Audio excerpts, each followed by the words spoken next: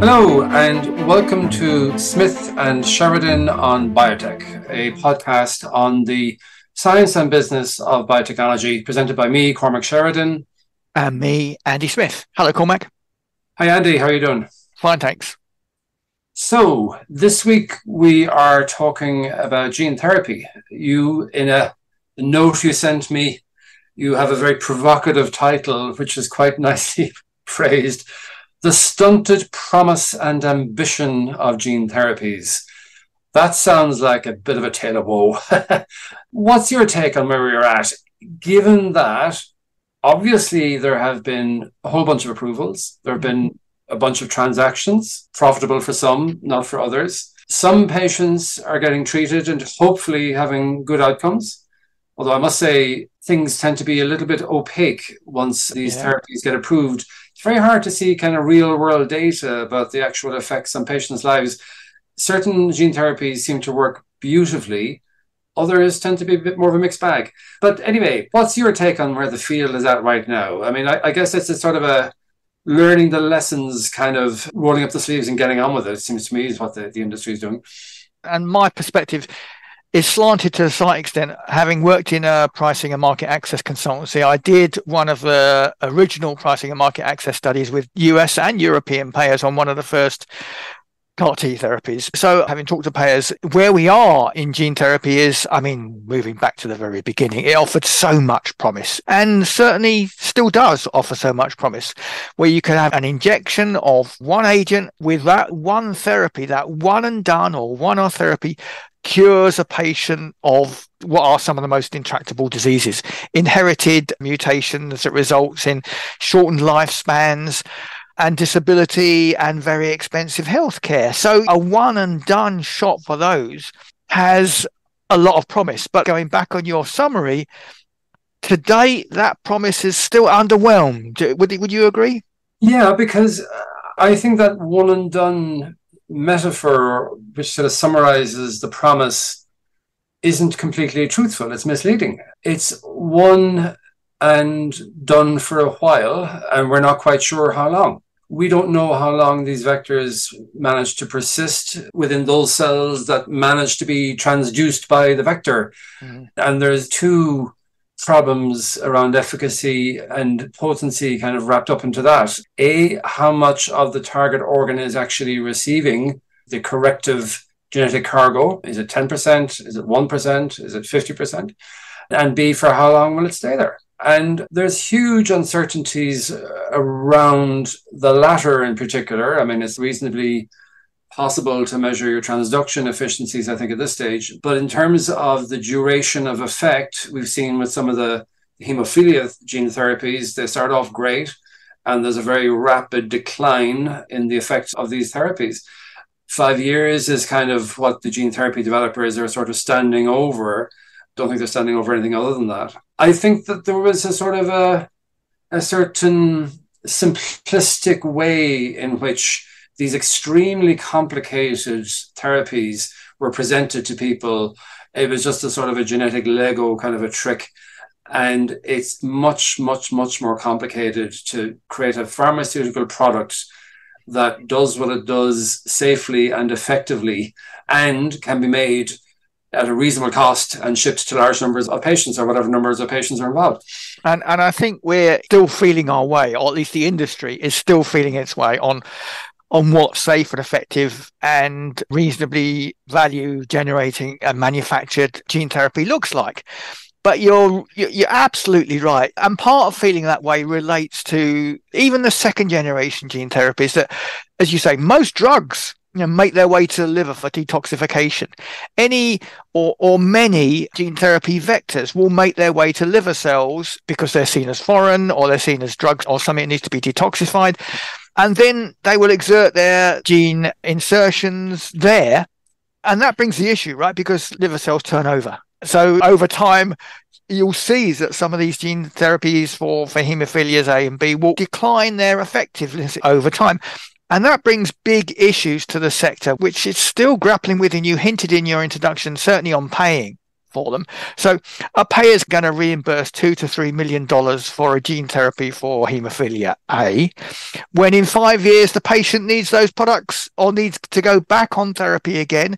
And that's really hard for payers to think about, right? Because payers don't get paid in one go for the lifetime of their patient. They get annual budgets. So when you're trying to recoup $2 or $3 or $4 million of a one-off gene therapy by a manufacturer, but from a payer is going to say, well, I don't get paid, for that patient's therapy. And even the existing therapies don't get paid all in one go. They get paid over the lifetime of the patient. So that issue of duration comes into play at the very earliest stages of reimbursement discussions, even before that, but even before a product gets approved. So we have still to live that down. And as you mentioned in your introduction, I would go a bit further than what you said. Companies are a bit cagey on how many patients are being dosed and what revenues are generated from that. I mean, if you look at CSL and Uniquire, they had a product approved. They mentioned CSL mentioned in its last earnings announcement that it's dosed a handful, 2, 3 of patients, but did not record any sales. And Bluebird Bio as well is incredibly cagey about what revenues they're generating from these products that were approved in the last year. So yes, lots of moving parts still to prove out. Bluebird did, to be fair, disclose in their second quarter earnings that I think on their Dysona product for cerebral adrenoleukodystrophy, that I think 5 patients had their hematopoietic stem cell and progenitor cells removed for the gene therapy step to be undertaken. And I think on the beta thalassemia side, at the same time, I think about 11 patients had started therapy. Again, I'm not sure if they'd received the actual construct, but they certainly had initiated therapy. So, but you are talking handfuls. Yeah, and the important point you mentioned there is that patients need, in some of these therapies, not all of them, some of them need reconditioning, right? They need the same sort of procedures that would happen on a hematopoietic stem cell transplant. So they need intensive monitoring and hospitalized care. The cost of that is what I'm saying, before they even get to the price of the product. So these are the one-off doses, because as you also mentioned, a lot of the vectors will preclude repeat dosing, but their expenses are largely hidden. And as you mentioned again in your introduction, the number of patients benefiting, you would expect them to be walking among us, shouting from the rooftops, "Oh, I got a gene therapy and I'm cured." And I've not seen that yet. No, not yet. I mean, there have been some instances, obviously, where they have been very successful. I take your point about the preconditioning regimen to knock out the existing bone marrow to enable the transduced cells to expand and grow rapidly so that you get a therapeutic benefit and they don't get kind of washed away by the existing lymphocyte repertoire in the patient. And I know companies are focusing quite an amount of effort to try to introduce milder preconditioning regimens that would be safer and easier, because there is a very, very finite amount of infrastructure. I remember trying to get this number, and I think in a place as vast as the USA, I think it's only maybe a couple of tens of thousands of patients who can undergo this in any given year. So in a smaller country, it's going to be in the hundreds. I mean, I know that these are mostly, but not entirely, relatively rare diseases. But I think it's going to be very interesting to see where you have slightly more prevalent conditions with therapies coming through, such as, say, for example, sickle cell disease, which in the countries where it's most prevalent, there are relatively large numbers of patients. And I think in sickle cell, I think there's real promise there. It's a dreadful disease, and the existing standard of care is very, very limited. And there has been some hopeful signs that there will be progress there. But I also think, though, that the gene therapies that are coming through the approval process now will find themselves under immense competitive pressure from the gene editing therapies that are just coming up behind them. And obviously, it's going to be potentially real milestone for the biotech industry later this year, because there's a PDUFA date in December coming up for the gene editing therapy, which CRISPR Therapeutics is developing with Vertex for sickle cell disease. Exocell is the sort of shorthand name for it. That has looked very promising in clinical trials. And if that kind of maintains its momentum, I think that could change an awful lot, couldn't it? Yeah, it could to trickle down into indications that have larger patient populations rather than the ultra rare orphan diseases. Brings other issues as well. When we talked about vaccines, that they have to be very, very safe because they're given to healthy volunteers. Millions, in case of the COVID vaccines, billions of healthy volunteers. Same is true when you expand a patient population from something that's ultra rare and probably fatal, and disability reigns in those sorts of indications. Then the cost benefit issue or the safety benefit issue is slightly different to when you take people that can be adequately treated, although expensively treated, fair enough, adequately treated, like sickle cell, like haemophilia B, with a larger number of patients. And let's take a step back. The whole safety issue of gene therapy was marred by generation one, that was largely done by academic centers and resulted in cancers in patients, bubble boys that died, because in those days, and to some extent even now, you try and insert a gene into a patient's genome, and if you don't get it right, or even if it's a small part of the gene or a homologous correction, it might go in the wrong place. And if it goes in the wrong place in the cell, it could cause a mutation that can cause some blood cancers or some other cancers. And that has happened. And one of the things that characterizes the safety perspective of gene therapies even today and gene editing companies is that clinical holds are de rigueur. They seem to be dropped at any opportunity, and patients have died. And I know that Bluebird, and I think it's Vertex, that have talked about when they have clinical holds put on and they satisfy that with review of the data and the trial gets back on, you know that the companies say, we're satisfied that it wasn't our therapy that caused the patient to die or caused the cases. But I'm yet to hear from regulators to whether they believe that's the case as well. You know, the companies might be happy because they can conflict it, right? But the FDA, the bastion of drug safety, you don't hear it from them saying, oh yeah, we're perfectly happy, go ahead. I thought, though, when the clinical hold was lifted on the Bluebird therapy, that the FDA said it was unlikely that the cancer arose due to an insertional issue. I do think with the therapies for blood-related disorders, there's a sort of a higher risk of some form of lymphomas or myelodysplastic syndrome to occur, because there's a sort of a rebound effect that occurs. Their bone marrows are just churning out red blood cells at a much higher rate than would be the case in a normally healthy person, because the people are anemic, and that creates inherent risks anyway, I think, as well. And hats off to the FDA and the companies for their diplomacy, because the FDA would say it is unlikely, and the companies would say we do not believe our product is a masterclass in diplomacy from those two. And there's a real departure between haemophilia A and haemophilia B, oddly enough. Numbers of patients being the least issue. But also the duration of effect. BioMarin's Roctavian, which was approved just back in June, and I know that there were blockbuster sales forecasts attached to that product, and that's approved in haemophilia A, that showed sort of a very marked decline in an effect on patients.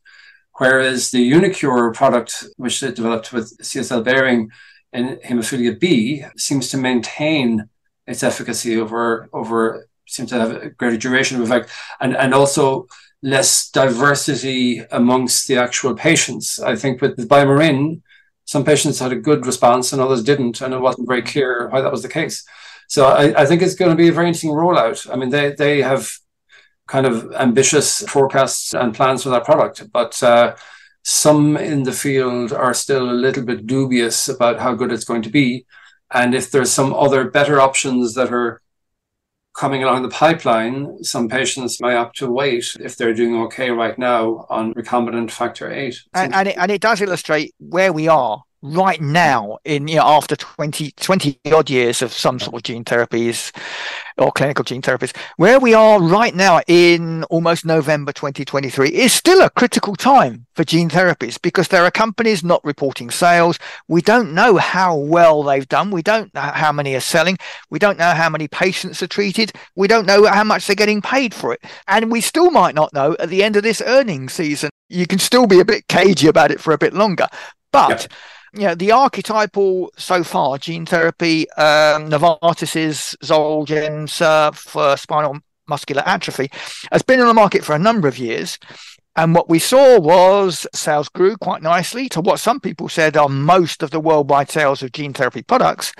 And the last 2 quarters, Novartis have reported sales going down because they mentioned the phrase that I'm sure gene therapies will despise worldwide, is that they're now treating an incident population, which I've commented on, translates into investors thinking the product of the company you're invested in is waiting to be sold to the next patient when they are born, which is not what you expect from biopharmaceutical products. You expect to have a highly prevalent market rather than an incident market that waits for those patients identified by postnatal screening that need the gene therapy. It's a different world with very rare diseases than it is for hemophilia B, for example. Yeah.